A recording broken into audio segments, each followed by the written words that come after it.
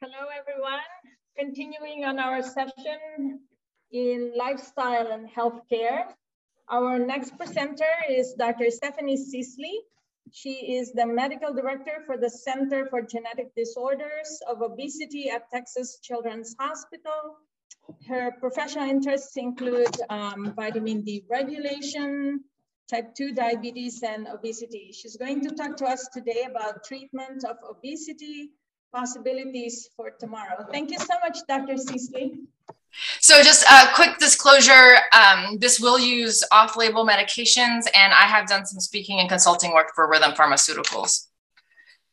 So we're going to talk about what we know, especially regards to treatment with obesity and how that might impact obesity treatment, where we are currently with treatment and where we might be going. So what we know.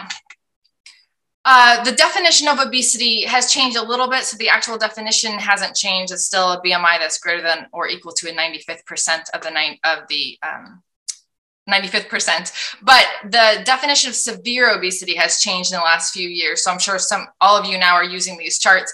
So severe obesity is now considered to be 120th percent of the 95th percentile. And this is close to a BMI of 35 in an adult, so class 1 obesity. We currently approach obesity like this, right? So it's diet and exercise. That's what we harp on all of our patients for, and that's kind of it. And so I just want to go over a few more things other than diet and exercise, because most of you, I think, know weight change is really hard. It's really hard in ourselves. If we've tried, it's really hard in our patients. And why is that? If diet and exercise are so great and wonderful, why is it so hard to change? And I think part of it is because it's so much more than just diet and exercise. And so we're going to go through a little bit of this circle. So regarding to diet, so this was a study that was done in 2012. It was a really great study. They basically gave adults, they gave about 100 adults in each group, the book for each of these kind of traditional diets, but they also told them, they showed them how to go to farmers markets and how to pick healthy foods. So this wasn't necessarily people doing Atkins diet by, eating bacon all the time. They really encouraged people to eat healthy. And what you can see is, despite the macronutrient composition, so whether it's low carb or actually really high carb but low fat, in every single group, people lost weight, and in every single group, people gained weight. And I think this is really important, not because I'm advocating for our patients to go on diets. That's not something we typically do in pediatrics, but to understand that the way we are giving dietary and nutrition advice to patients, it may not actually be something that either A, their body responds to well, or B, the way that their family can handle it. Right. And they might actually, even though it looks like they're not following our advice, maybe they're just one of these people over here and they just aren't responding well, and they need to be on a different track. They need to do something a little bit differently. And so diet is really great. And we know that diet can help lose weight, but diet actually at an individual level may need to be modified. Exercise. So another mainstay, right? So in this study, they actually brought people in and they observed the exercise. So this is not reported. They know for a fact that they did this amount of exercise. So this is moderate to vigorous exercise. And what you see is kind of same thing. In people who came in and didn't do any exercise at all, clearly people gain weight, but there's also a bunch of people that lose weight.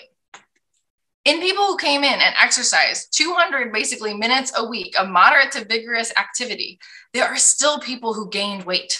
So when our patients come in and say, yes, this is what I'm doing for exercise, they very likely are telling us the truth. And in every single group, these groups don't look that different, right? They look about the same. People lost about the same amount of weight, not exercising at all, as they did with exercise. And so I think it's just really important to know that exercise in and of itself may not result in weight loss. And that idea was kind of confirmed in a study where they looked at children. And so in children, they did observed exercise for 2 months, and then they kind of told them, keep what you are doing. So for this period of time, they aren't observing them. And in the group that had observed exercise versus that didn't, there's no statistically significant difference in weight, whether you exercised or not. So Does that mean we don't tell our patients to exercise? Certainly not. Exercise is great, and they should absolutely do exercise, right? There are so many metabolically beneficial as well as just mentally beneficial things about exercise. But I think when people are just looking at it from a weight loss standpoint, it could be really frustrating if you really think you're going out there 3-4 times a week and doing something, and you don't really see the scale differ that much. Now, over the course of time, exercise seems to be really important for weight maintenance. And here you see that at 6 months, there was some statistically significant difference between the groups, but not at 12. So in kids, right, we say diet and exercise, and we should still continue to say diet and exercise, but there's individual variations in this. And I think it's really important for us to know, and for us to give our patients the right thoughts going forward as to what really this is going to do for you. So monogenetic obesity, so genetic forms that can cause obesity. And I gave a talk on this yesterday, so I won't go too much into this, but our body is really good at maintaining weight. And so there's a bunch of different hormones that actually can go into the brain, and they signal, and it regulates food intake and energy expenditure. And if any one of these things is not working the way it's supposed to, you're going to get increased hunger, and you're going to get increased food intake, and because of that, increased obesity. So those kind of rare disorders are well known, and we're finding out more and more every single year. But not only genetic forms, but actually epigenetic forms. So this was a study that was done by Rob Waterland, who's at the Children's Nutrition Research Center where I work. And basically they took these mice that tend to be unhealthy, and they were pregnant, and they fed them regular chow that, you know, is healthy for a mouse. And in their offspring, about 3/4 of them look like mom. They're kind of unhealthy. They have extra weight, but 1/4 of them actually are lean and in better health. Then they took another group of moms, and they just fed them a diet that was rich in methyl donor groups. And so this is just changing diet. And in that group, 3/4 of the mice actually are lean and in good health, and only 1/4 of the mice actually are in poorer health. And so I just bring this up not to make every woman in the room who has had children feel bad. That's what I tell Rob every time he gives a talk, is that he makes me feel bad as a mom. But to say that the kid who's sitting in front of you may actually have things going on in their body that we can't test for. This is not a genetic change. This is methylation of a gene that causes that gene to be expressed or not expressed. And it may actually be something that happened in utero. They might literally be programmed to be in poorer health or in better health. And so you might be fighting things in the person in front of you that's really hard to test for and really hard to treat. But clearly, right, we need to do more work in this area. But this is a real phenomenon. And then altered physiology. So there's a lot of different things that can actually impact weight gain. So clearly disease processes, right? We have all seen Cushing's disease and the weight gain that can come from that. There's hypothyroidism, which tends to cause weight gain more in adults than in kids. And then puberty. And this has always been an interest of mine as to why there's some kids that when they hit puberty, right, the weight just skyrockets on, and there's others that don't have that effect at all. There's iatrogenics. Sometimes we do this because we have to, right? The child needs insulin, they need steroids, they need an anticonvulsant. So there's a lot of meds out there that are known to actually cause weight gain. There's environmental causes, and the data on this is not nearly as clear, but it's not surprising to think that something in our environment, whether it's pesticides or plastics or something else, might actually cause weight gain. Disrupted circadian rhythm. So everyone who's gone through fellowship and residency and has had their sleep disrupted probably can understand the weight gain that occurs from that. And then there's neuroregulation that occurs after weight gain and weight loss. And I'm going to show you just a little bit of this data. So this was a program where they did a kind of weight loss meal replacement program for 10 weeks. Patients lost about 10 kilograms, over 10 kilograms of weight. And then they kind of did a maintenance treatment. So as during the maintenance treatment, they kind of gained the weight back. Now, what I want you to point out here is at week 10, this is where their weight is the lowest. They've lost weight. This is the blue line here. Ghrelin, your hunger hormone, the only hormone that we have actually that makes you feel hungry, goes up. Your weight goes down, your hunger hormone goes up. Amylin, one of the hormones that actually makes you feel full or makes your food intake goes down, this hormone goes down. So when these people have lost weight, their body physiologically is fighting back. Hunger is going up. The hunger hormone ghrelin is going up. The hormones that actually cause weight or appetite suppressant are going down. So when patients lose weight and then they say, I feel like I'm starving, they really feel like they're starving. Their body thinks that they're starving. It's trying to get the weight back up. And so understanding this so that we can tell our patients, hey, you're fighting against a real thing here, right? And how do we help you at this stage when you've lost the weight? How do we help you battle this true physiologic process that's going on in your body? In 2016, they looked at the Biggest Loser competition, right? So these are people who have severe obesity. They lose a ton of weight. So on average, they're losing 60 kilograms of weight over a little over half a year. And then they looked at them 6 years later. And 6 years later, most of them have regained weight. Several of them have gone back to where they were, or a couple of them even higher. Only one person here has lost additional weight. And so 6 years later, they've regained a lot of the weight, not all of it, but a lot. The resting energy expenditure, when they lost all the weight, the resting energy expenditure goes down. That's not surprising. You weigh less, you burn less. However, 6 years later, they've gained a lot of the weight back and their resting energy expenditure hasn't changed at all. So you can imagine now if they're in this state and they're trying to lose weight again and their resting energy expenditure is lower than it was before, how much more you have to be in deficit to lose the weight again. And so just really good data to show that when people kind of yo-yo diet and they go up and they go down and they go up and they go down, those are physiologic processes that they're fighting against. And hopefully we will eventually be able to kind of come in and intervene for them to be able to help them battle these processes. And then there's a bunch of other influences that have direct and indirect effects and that are really important. So cultural, mental health, and socioeconomic status, right? So all of this together makes weight control really hard. So where are we with treating this, right? We have so many children that are struggling, and where are we? So we do have a few therapies that we can intervene with in addition to diet and exercise. And so the current consensus guidelines state that you should think about using pharmacotherapy if the BMI is greater than or equal to 120% of the 95th, or if they have obesity and a comorbidity. Obviously, they should have tried and failed lifestyle therapies. And I tell all of my patients, none of these drugs are silver bullets, and they will not work if you do not have the drug and exercise piece going on with it. So they need to already have this going on. And then when to use it long-term, you should use it long-term if they've responded. And the kind of current consensus is if you lost 5% of your BMI after 12 weeks. I will admit, I don't always use this. I think there's times where they seem to be responding. And so I'll keep them on a little bit more, but this is the current consensus. So what do we have? We have liraglutide. So we've had liraglutide for a little over a year now. And this is the data from adolescents using liraglutide. And so you can see that placebo over the course of a year goes, their weight literally goes up, and liraglutide, they actually do lose some weight. They stop the drug, the weight comes back. If you look at relative change, it looks the same. This looks great. And it's on average a 4 kilogram loss, but I think this is really important to look at. This is the individual waterfall plot. And what you can see is that actually under half of the individuals lose 5% or more, which means that under half are responders. About a quarter of them actually lose 10%. So when I'm counseling people, I tell them about half of the people don't actually respond with weight loss, or at least what we would consider a response to the drug. In placebo, about just under 20% had that kind of response therapy or response threshold.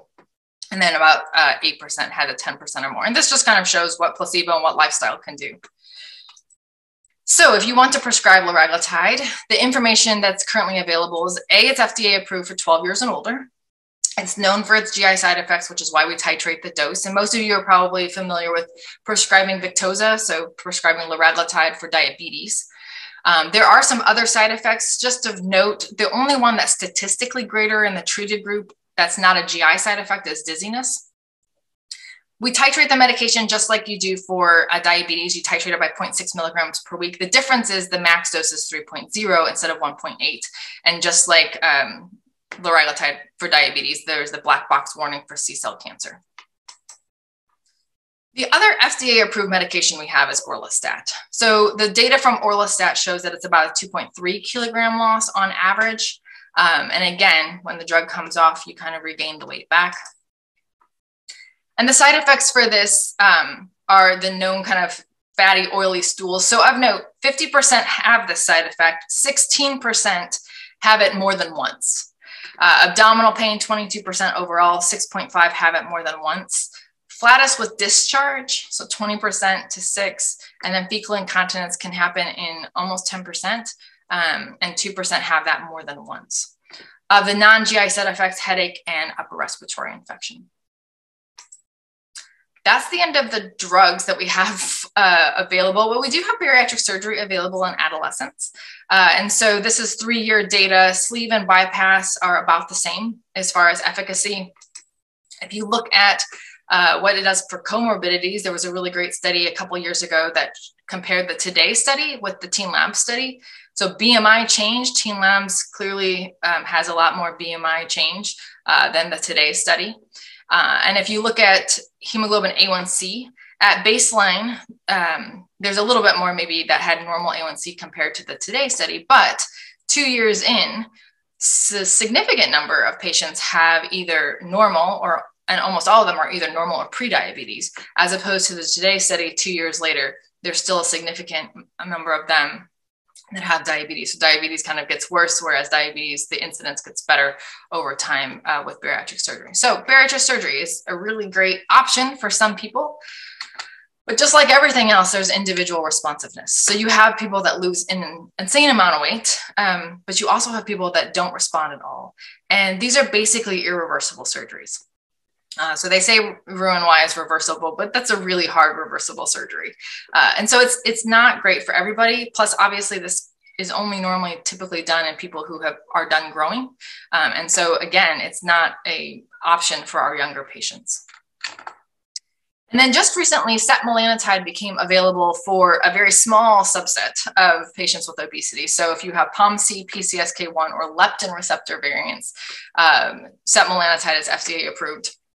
You can see that for POMC, there's about a 32 kilogram weight loss average. For those that are less than 18, the BMI Z-score change is negative 1.6. So there's only 4 of them, but that's a pretty good response. Normally in obesity studies, it's considered good if your BMI change is negative 0.5. And leptin receptor, not quite as good, but still 16 kilogram loss and a BMI Z-score change of negative 0.5.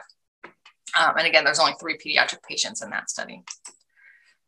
So setmelanotide is FDA approved for age down to age 6 if you have a POMC, a PCSK1, or a leptin receptor deficiency. And actually, these include the FDA regulations include VUSs. So it doesn't have to only be a pathogenic. The max dose is 3 milligrams a day for all ages. The titration dose is a little bit different depending on your age. It is a subcutaneous injection. And just so you know, at this point in time, it's a multi-dose vial. They do not have a pen yet. So it is a needle and vial. And then the side effects that were presented with the data were almost all of them have injection site reactions, and a vast majority of them have hyperpigmentation. This works at the melanocortin receptors in the skin as well. So they do, they look very tan. And then there's some kind of typical GI diarrhea, headaches, and nausea. Now, this study was not placebo controlled. So while I can guarantee that the hyperpigmentation probably wouldn't occur in a placebo, the rest of these might also occur in placebo, but this was not a placebo controlled study. So that brings us to the end of FDA approved medications, which is pretty dismal, especially if you're under 12. There was nothing that I presented that is available to a person who has a non-genetic form of obesity. So hopefully most of you will want to off-road a little bit with me. So on the adult side, there are some approved medications that are not approved in pediatrics. So there's phentermine, there's the phentermine topiramate combination, which is Qsymia. There's naltrexone bupropion, which is Contrave. Lorcaserin was available, however, has been taken off the market in the last 2 years. For binge eating disorder, lisdexamfetamine, which is Vyvanse, is approved. And then semaglutide, which is the weekly Ozempic, is approved for adults. Now, phentermine topiramate. So this is the adult study, the kind of original study. And so you can see that in adults, about 10% lose or have the 10% loss in the high dose and about 5% with the low dose, kind of controlled release groups here. So it's really hard to get Qsymia in pediatrics.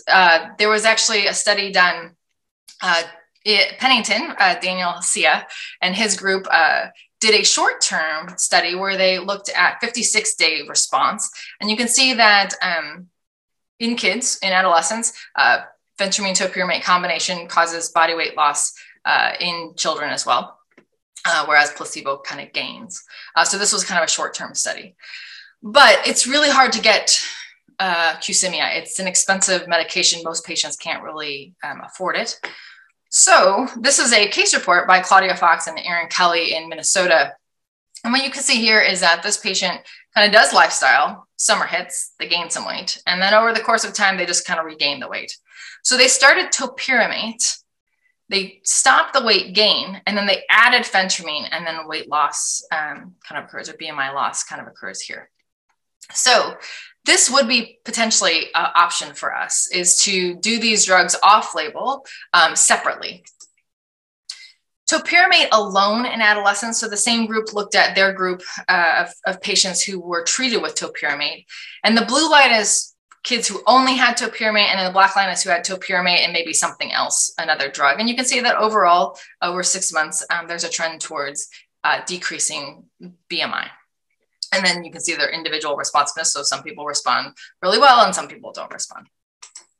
And then they also did the same where they looked at those, they did a study where they actually gave phentermine versus standard of care. So that's what the SOC means. And overall, they lost about 3.2 kilograms over 6 months on average. So that's kind of what the drugs do in and of themselves. Now, I'll admit, I trained in Ohio, and in Ohio, phentermine is really not a great drug to use because it technically is FDA approved only for short-term obesity, short-term weight loss. So you can only use it for 12 weeks.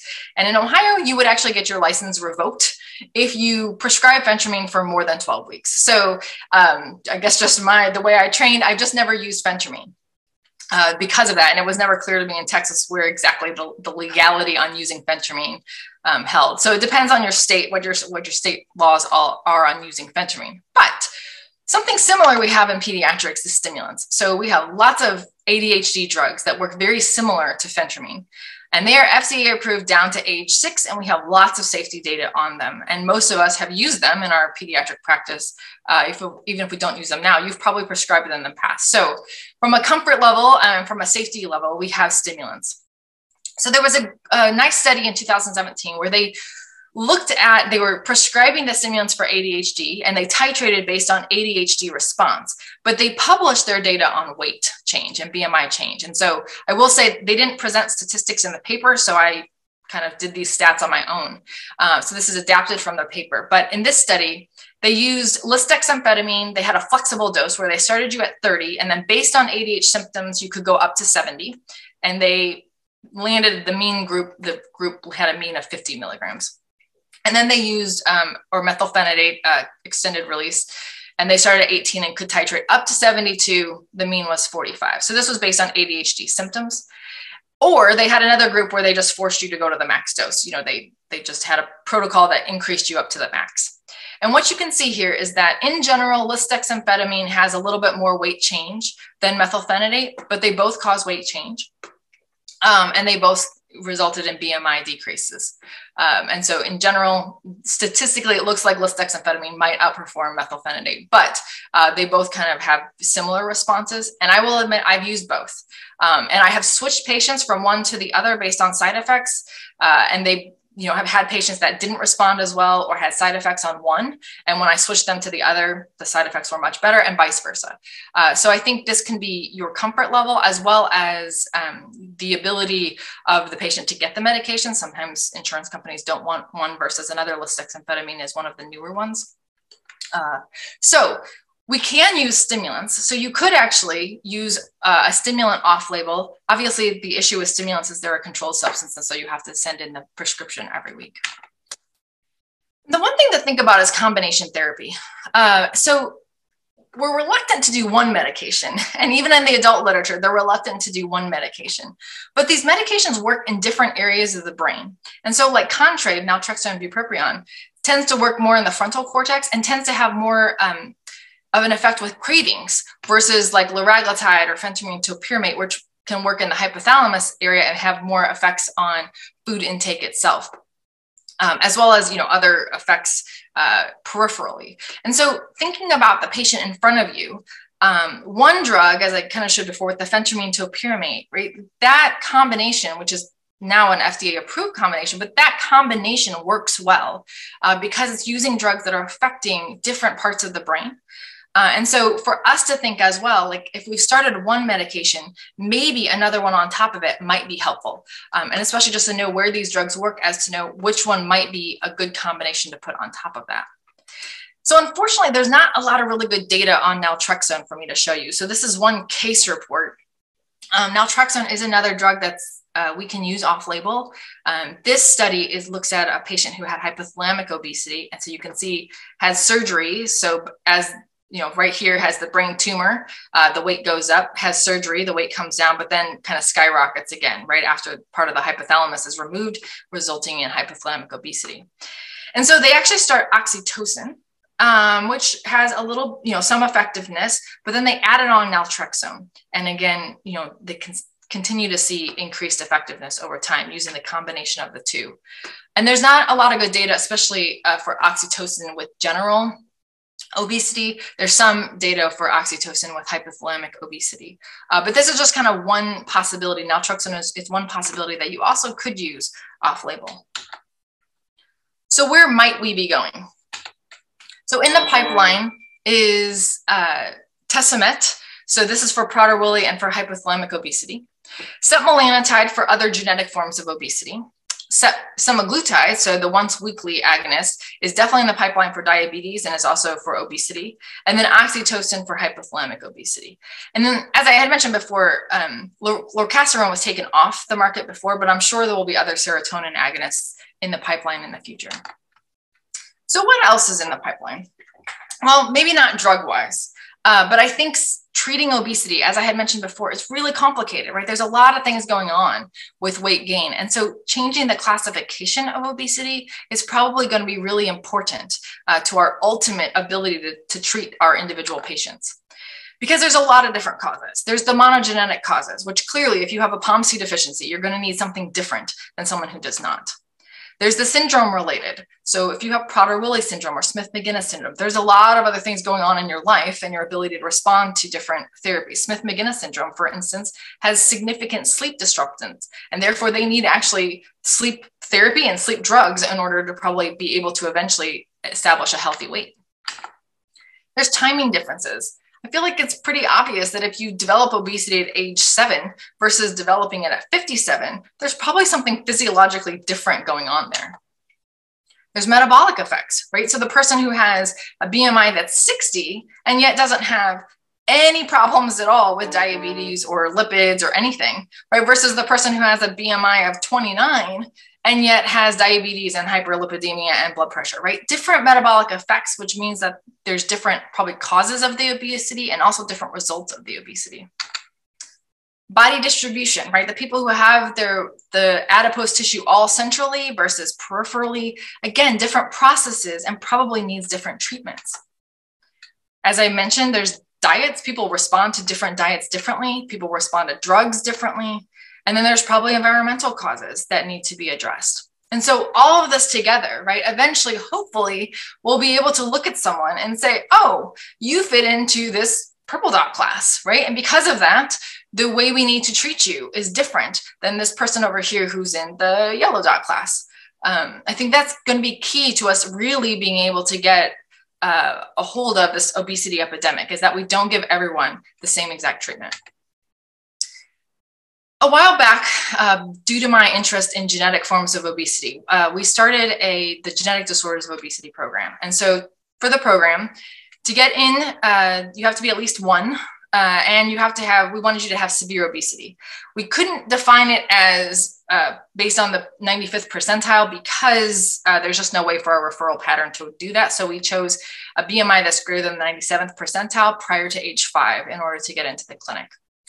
The clinic, if you are evaluated in the clinic, you see me, as well as a geneticist. So Dr. Claudia Soler started this clinic with me.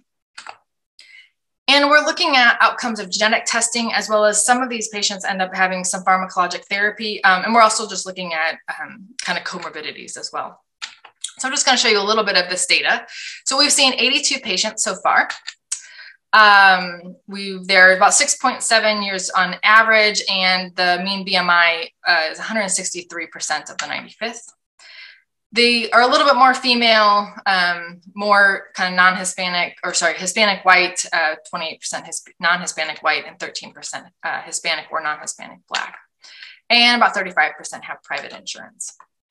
So you can see this is just the 120th percent of the 95th and the 140% of the 95th. And so they have, a lot of them have severe obesity. And overall, we have found 2 that were diagnostic. We have a BBS5 and an ALMS1, so Almstrom syndrome. And then we have several that have really intriguing VUSs that are not considered pathogenic, but they really fit the picture of that underlying disorder.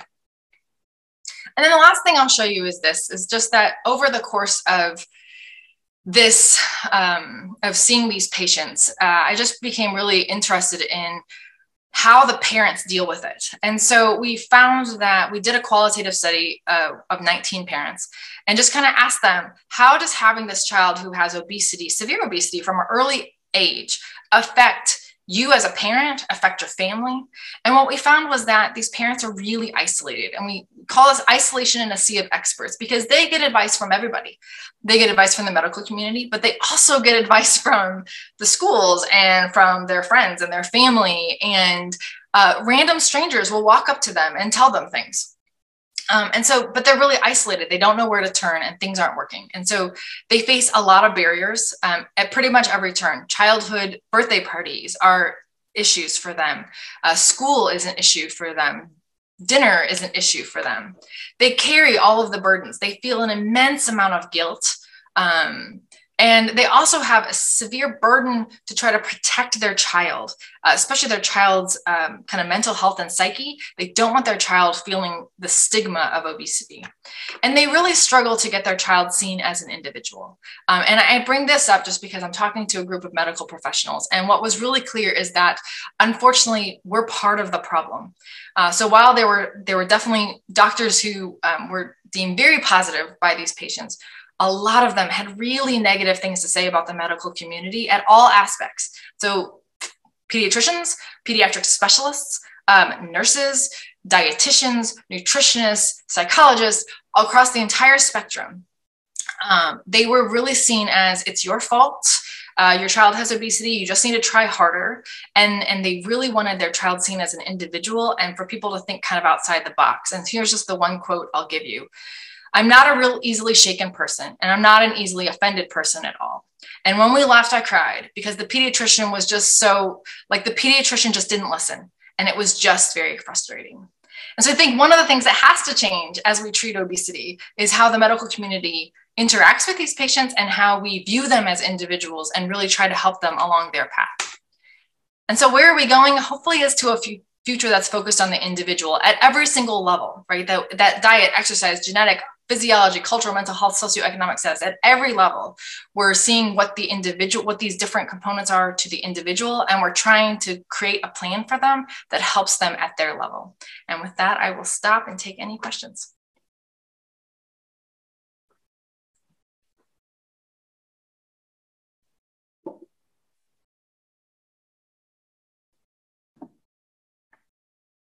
Dr. Sisley, this is an excellent presentation. Thank you very much. I totally relate with you, being a pediatric endocrinologist and seeing all these patients. We do have challenges ahead of us, but I'm hoping that we could all learn from each other. And this is an excellent presentation. Looking at your last slide, there are many components to this. And I would like to ask you if, when you develop a system to address each one of these, I hope you can share it with us so we can all be effective providers to our patients. That would be great. If I can develop an effective system, I will definitely share it. I did see one Q&A that asked, have you had any success getting Texas Medicaid to cover liraglutide for weight loss in patients without diabetes? And are you aware of any active advocacy efforts? And actually, so the first answer is yes, I have had Medicaid cover liraglutide for obesity. The issue is it has to be appealed. And I basically have created a letter and I put the link to the FDA approval for obesity. The issue is when you put in liraglutide, it goes in as Victoza and it automatically gets rejected because the patient doesn't have obesity. So we have to then appeal it and say, no, the patient has obesity and it is an FDA approved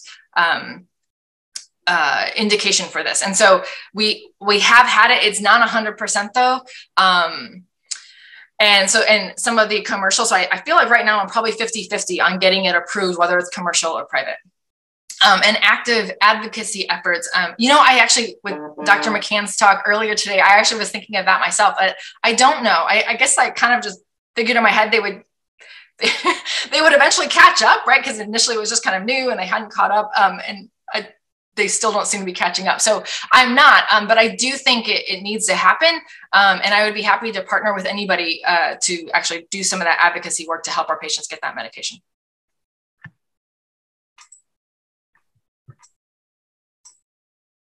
And then I see one other chat question. As a center for referral for genetic forms of obesity, do you see patients out of state? Yes, they have to come into state, so we can't see them telehealth, but absolutely, we can see anybody from any state.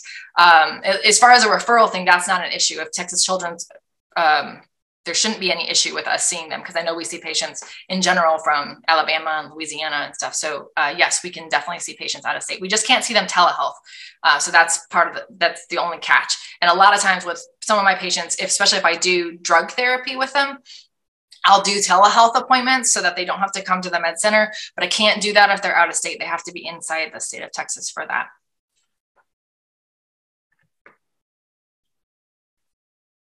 You see the second question in the chat. Oh, I did not. What's the second question? Let's see. Sorry, what was the second question?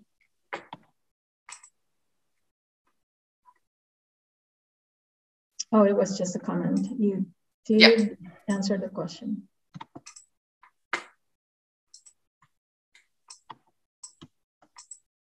Any other questions?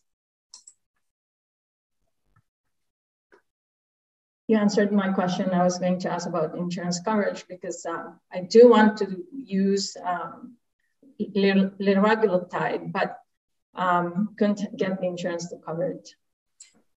Yeah, it's definitely an issue. And if anybody, if you want to, my email is my last name, Sisley@bcm.edu. I'm happy to share the paragraph I've created. Like I said, it doesn't work all the time, but sometimes it has worked. If you can email that to me, I will take it and I will spread it around. Sure. Thank you so much for letting me talk. Thank you very much. Thank you.